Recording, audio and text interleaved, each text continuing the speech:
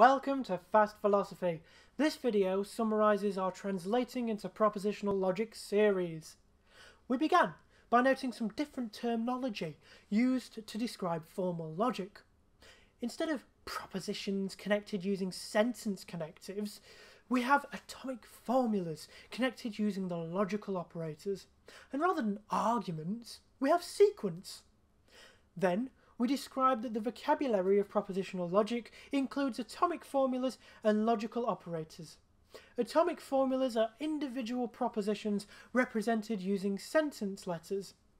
The 5 logical operators are the tilde, which stands for not, the caret, which stands for and, the vel, which stands for or, the horseshoe, which stands for if then, and the triplebar, which stands for if and only if.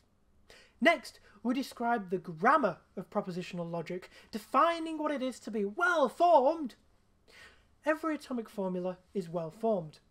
Every negated formula is well-formed if and only if there is a well-formed formula immediately to the right of the tilde.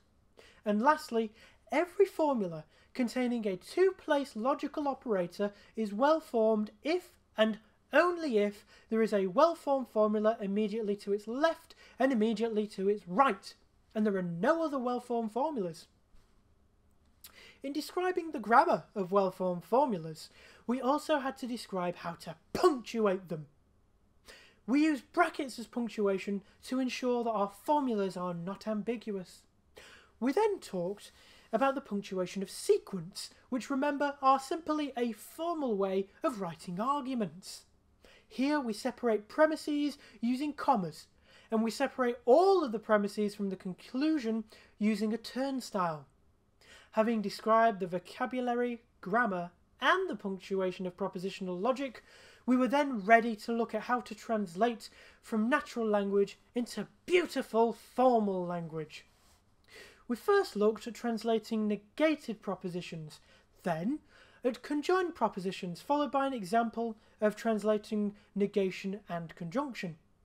We looked at translating disjunctions, at conditionals and biconditionals into formal logic. This was followed by an example which used all 5 of those lovely logical operators.